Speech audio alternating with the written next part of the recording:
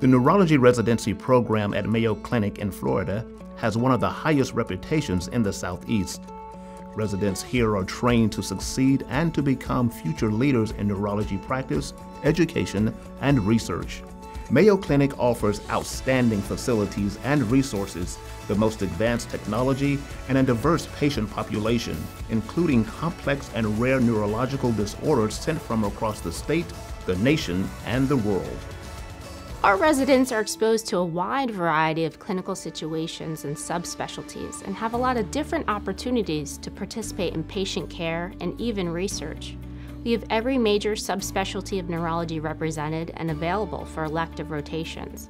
We also have a very strong international health program, which really sets us apart. In each year, there are built-in didactics to help build a strong foundation in neuroanatomy, neurophysiology, and neuropathology to help build a deeper understanding of neurologic disease. The residents will have the opportunity to see challenging cases that really force them to think in a systematic manner to elicit a diagnosis. I'm really not convinced that it's progressive. But as part of that workup and part of the evaluation, we incorporate a number of other teams. So we work very closely with neurosurgery. The residents get to know our speech pathologists quite well, and the therapists, physical therapy, occupational therapy. Some patients also benefit from palliative medicine, and so the residents have an opportunity to see a variety of disciplines working together. We have many resources for education here. We have daily lectures from different subspecialists. We also have available weekly neuro-oncology lectures, epilepsy conferences looking at the surgical cases. So the learning plans are individualized based on what your interests are. We have 7 electives. And so if there's an area that you're interested in learning more about, you can choose to do an elective in that. No matter what field they may want to go into, some were interested in possibly pursuing epilepsy or Parkinson's disease, movement disorders, stroke, anything. They really support kind of where you want to go in neurology. You're an integral part of the team. You're not just a note writer, you're not just hunting down outside records, you're doing procedures, you're adding ideas, you're in the conversation. The patient population you see here is not your run-of-the-mill patient population.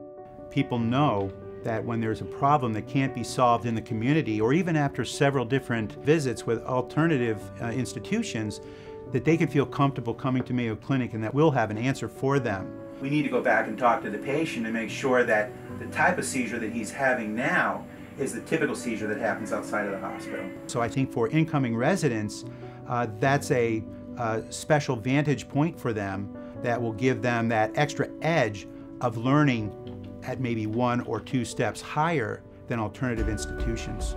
When you start digging into more complex cases, it really opens up the potential for learning. There's so many facets from just one case that you can learn about that your learning is happening at an exponentially greater basis. Mayo Clinic has long been known for its 3 shields: patient care, education, and research.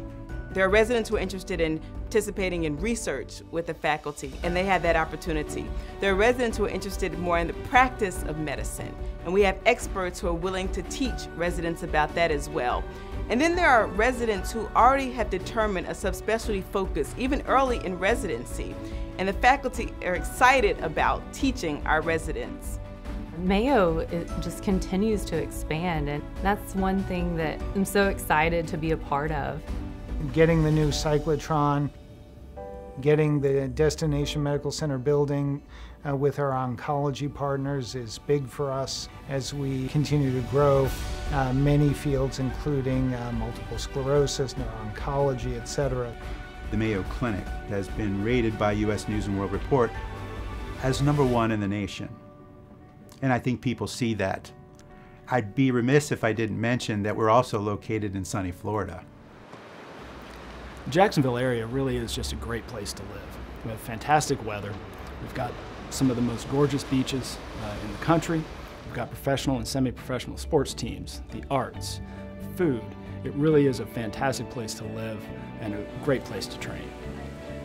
So when I was interviewing for residency, I had the opportunity to go to many different hospitals, and I was lucky enough to match here at Mayo Clinic. I would rank this program #1 This program exposes you to a very complex neurologic population. The opportunities for research are great.